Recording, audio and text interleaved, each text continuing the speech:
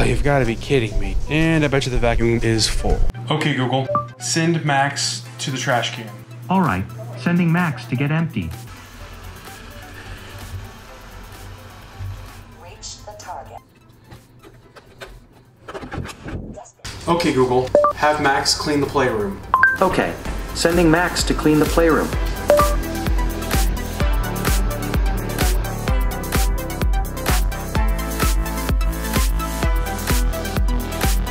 Hey everyone, it's Ryan with The Smart House, and today we're going to do a video that has been requested by quite a few people in the comments of my previous Roborock videos, how to create zones in Home Assistant to tell your vacuum to clean. Now, I've had a few users ask things like, hey, can I tell my vacuum to go ahead and go to just the living room, vacuum the living room and dock, without having to open up the app? Obviously, I showed you last time, you can set up a special card that will let you drag and select a zone and then say, clean that zone, but there was no automated way to just say, clean living room or clean playroom or whatever it happens to be. And the cool side effect of this is you can also tie this into a Google Assistant routine or an Alexa routine if you have Alexa, and say, tell your assistant, hey, go clean that room with a voice command. So I finally sat down, went through all the automations, went through all of the documentation. I have a good method to create this type of zone management for your vacuums. So there are a few different ways of doing this specific thing.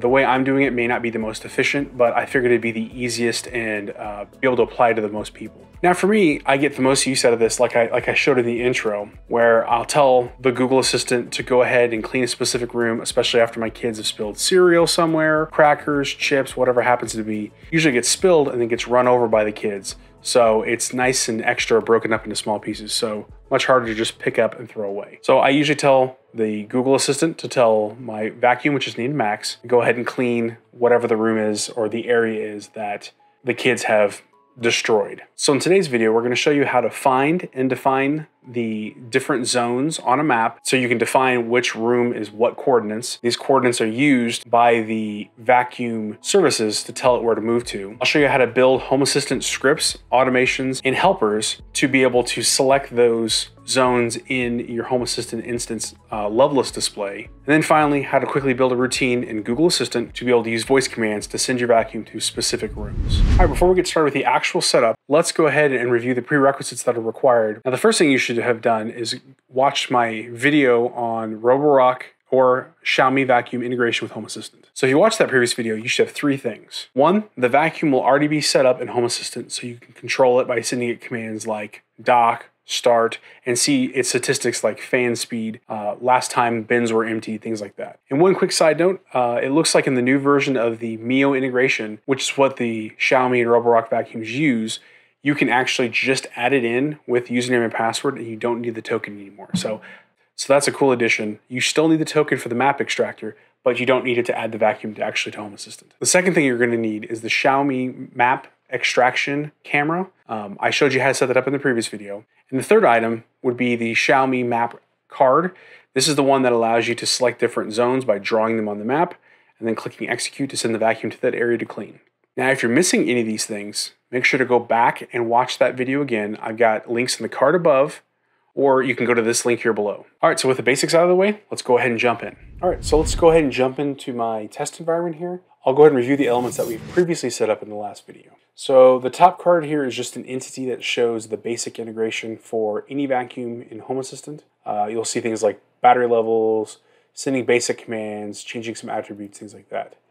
The next one down is just an example of the map extraction card that we set up at the last one, showing all the zones that you have already set up in your Mi Home app.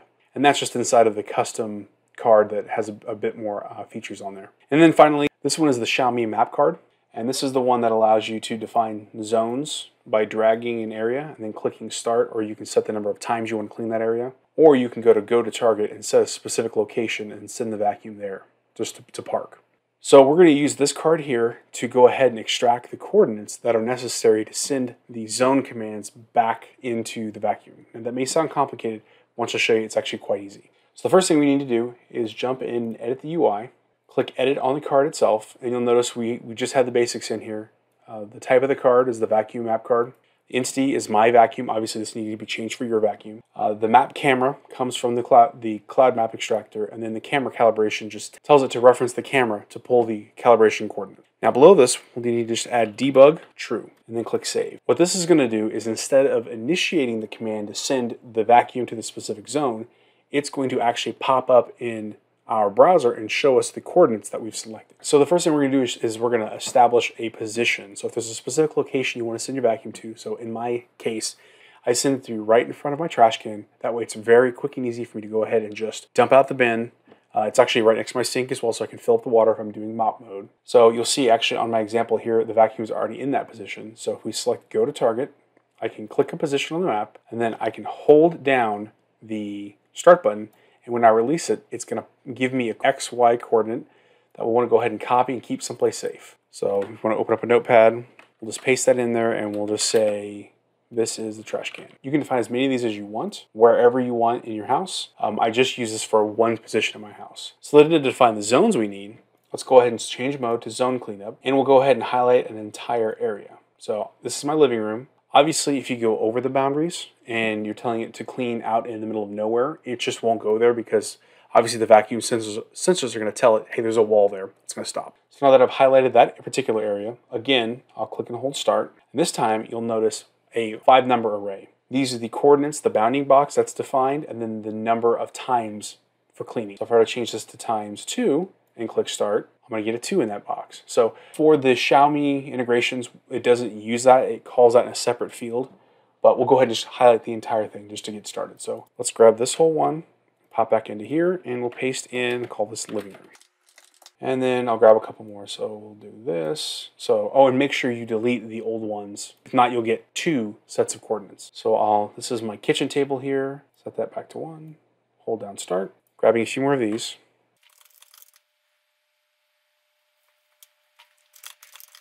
So now we have a few examples. I won't obviously do all the rooms because that'll just take forever. You can now take these particular coordinates, we can feed these into our service commands, and then the vacuum will go to those specific areas. But before we do that, we can make a quick mod to this card itself, and we can go ahead and add permanent zones to this card so you can click on them and tell the vacuum to go there. So we can get rid of the debug now. So you don't want to leave debug on because it won't allow you to use this card properly. But then we can use zones, put a hyphen there, and then we'll go ahead and paste in some of these zones that we've already defined. And then we'll click save. So now you'll notice when we go back into the card, we have a new option called zones. We click zones and it shows the locations of the 2 zones that we've defined.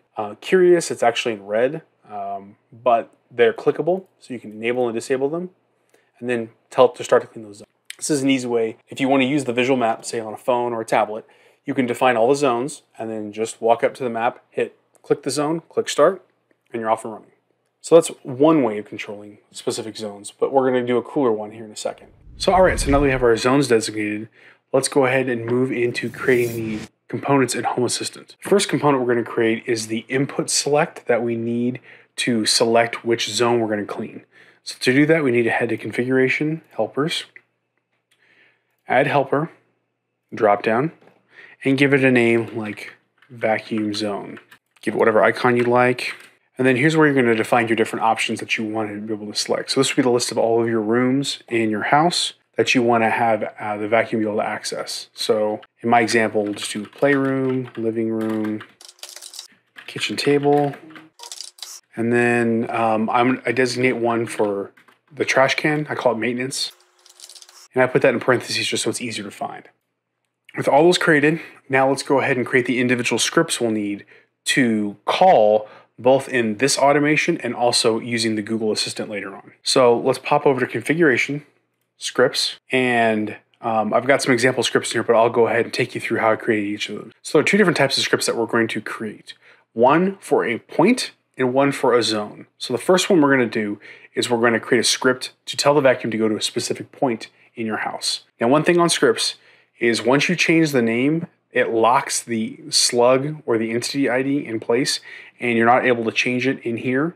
So I'd recommend making sure you get the title that you want correct. And the other point too is when you create a script, if you use a special character like a dash or a hyphen, when it creates the slug, it's going to add 3 underline, which are not going to be able to be accepted. So if you continue to get an error, make sure you check your entity ID and make sure that only has 1 underline per word, because it'll error out if it has more than 1 in there. So just remember those things. So let's go back. So the first thing we're going to do is let's go ahead and do the script for a specific point in your house.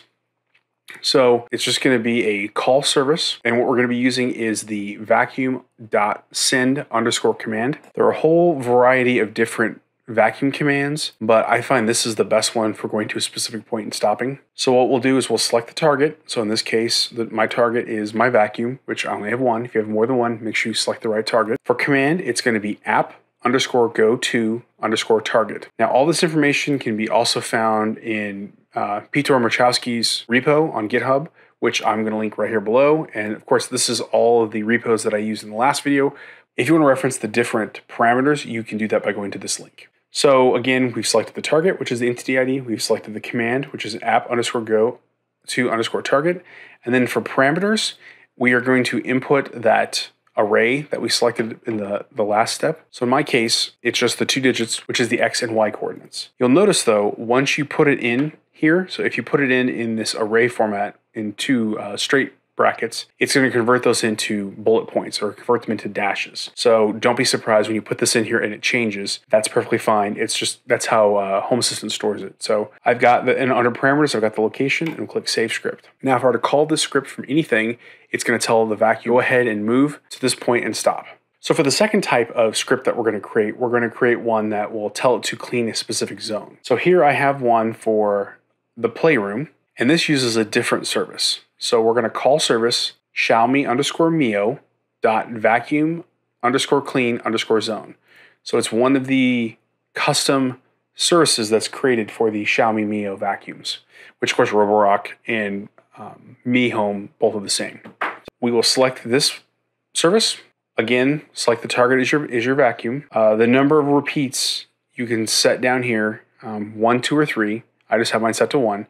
And then for zone. Now, this zone is that same we did in the last step.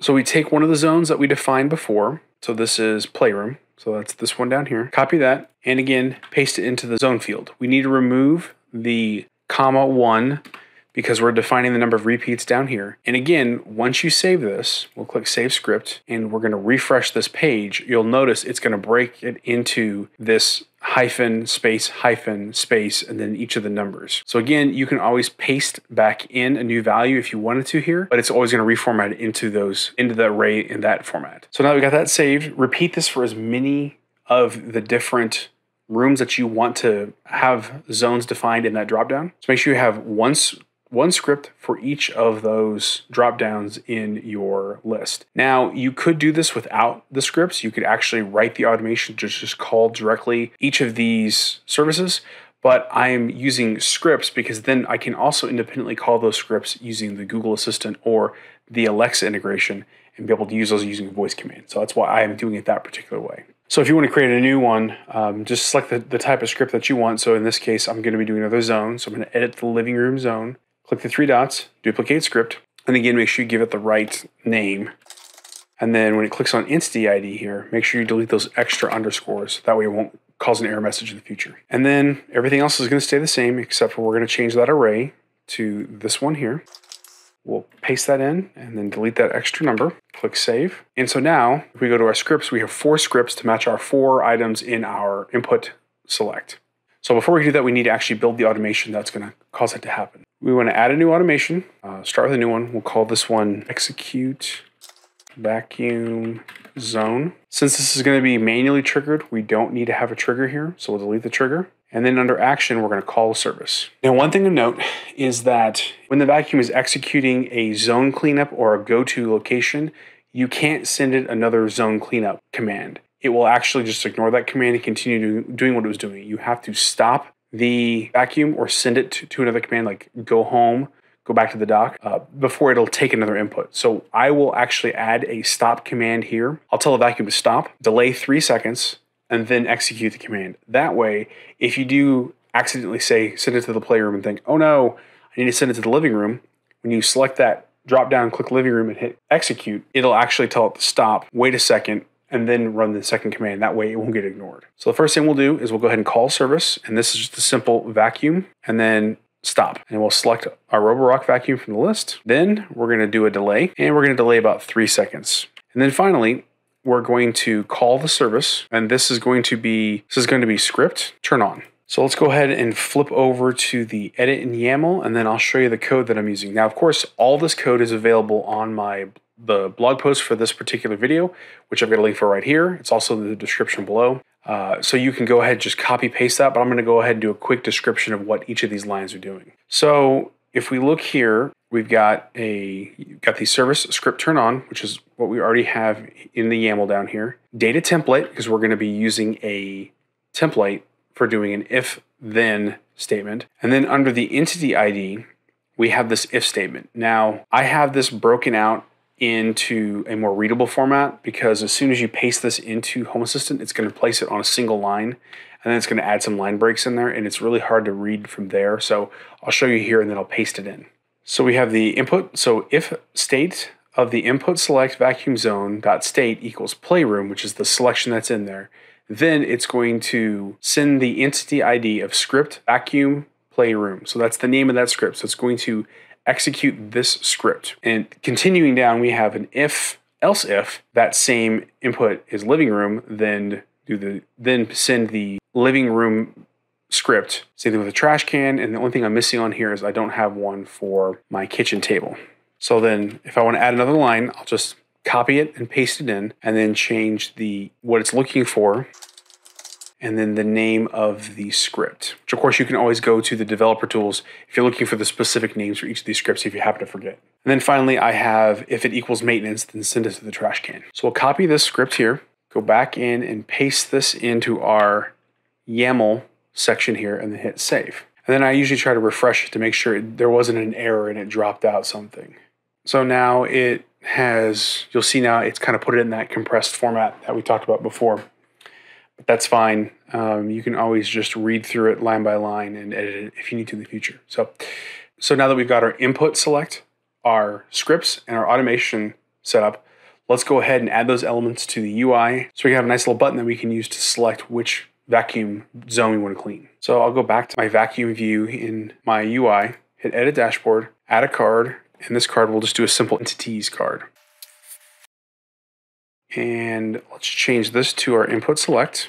And now this is something that kind of a hacky way I figured out how to add an automation button to run something is using this new footer section in the entity card. And you'd think it'd be a button, but I couldn't get that to work. So I'm actually using a picture entity and then using this tap action to tell it where to go. By default, it puts this balloon picture in here, which you can use if you want to. So I've created an image that can be stored just on your local Home Assistant instance, and it's also available in the blog post that is linked below.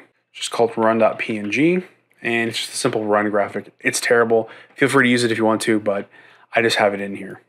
So then under this tap action here, I have a little bit of code that is also in the blog post, but we'll step through it here real quick. It's just a simple tap action function that does a call service.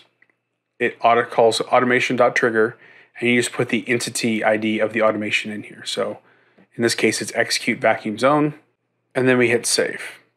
So what that's going to do, so now if we X out of this, you'll notice that I now have the options to set any of those locations and then click run. So now I can select the living room, and if you watch the map down here, when I click run, you'll see the box appear over the living room here in a second to indicate that it's going to that zone. So there it is. So that means that now the vacuum is traveling. It's going to be cleaning this zone here itself. And again, like I said, now with that specific automation, I can click on here and actually tell it to go instead. Let's go to the playroom or the kitchen table. I'll click playroom. And when I click run, it told it to stop. And then it's going to wait the 3 seconds and it's going to send it to go back to the playroom. So again, it's a bit delayed. If you're actually listening to the vacuum, you can hear it say stop zone cleaning and then doing a new zone cleaning. So now you'll see the box has changed to the playroom. So now it's heading to the playroom to clean that particular room. So there you go. Now you have an easy to use drop down that you can set to send the vacuum to any part of the house you want and clean that zone. And then when it's done, it'll go ahead and head back to the dock and finish. So on this last part, it'll be hopefully quick and easy. I'll just show you how to very fast set up a Google Assistant routine so you can use voice commands to send the vacuum also to different zones. So on this last section, I'll go ahead and show you how to set up a routine in Google Assistant to allow you to use voice commands to run these individual zones with your vacuum. So first thing we need to do is, and this is my example, I'm using the Nabu Casa integration for Google Assistant. So if you are using a different version, you'll have to adapt it separately. And also if you're using the Alexa integration, I'm assuming it's something very similar. So feel free just to kind of map that over using these same steps. So we'll go into Configuration, Home Assistant Cloud, and then we're going to scroll down here to our Google Assistant, which I'll have to blur all this out. Click on Manage Entities, and you want to make sure that you have either all of your scripts set to be exposed. You have to expose the specific script that you want. So let's search through here for everything we use with vacuum. And here we go. We've got one that's not exposed out to Google Assistant. So I'll click Expose Entity, and then I'll go back here and then click Sync Entities to Google. And that will basically refresh the list in Google Assistant. So now we'll need to open up our Google Assistant app on whatever platform that you happen to be using it on. We'll click on the routines and we'll click the plus symbol. So what this routine is going to allow us to do is give a custom name to our particular thing. So instead of having to say turn on clean living room or run clean living room, you'll be able to just say clean the living room or tell the vacuum clean the living room or whatever it happens to be. So we'll create a new routine, click add starter, voice command, and this is whatever voice command you want to be able to use for it. So say clean the kitchen table. Click done. And then we'll shift over to this routine will, click add action. And then we're going to go ahead and select adjust home devices, adjust scenes. So vacuum clean kitchen table is here. So we'll go ahead and select that. Click done. Now we have the scene that we want selected. I also like to add a custom response for it to send back to us. So we'll go to communicate and announce, say something, hit done, and save. So now we have a custom routine that we can use to tell your vacuum to go there. So I'll just use my phone as an example. Now the hardest part is remembering the exact phrase. Have Max clean under the kitchen table. All right, so that's now running. Now there you go. Now you have the ability to send the vacuum to a specific location and have it clean. All right, so now you have a functional setup where you can use either the map to tell the vacuum where to go. You can use the drop down to send the vacuum to a specific room to clean, or you can use your Google Assistant to tell your vacuum to go ahead and clean a specific room. I hope you enjoyed this kind of long video.